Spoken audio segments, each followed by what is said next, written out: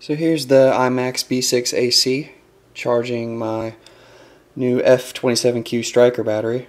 This is its first charge, and you can see everything's working properly. There's one issue that I noticed. This power supply is extremely loose. I'm gonna have to open it up later and go in there and figure out why it's loose, tighten it up, or hot glue, whatever I gotta do. This is not a genuine Imax B6 AC. This is a copy, some kind of Chinese knockoff. Anyways, everything seems to be working properly. Here's my new plug I was showing you guys in the other video. Two go in here.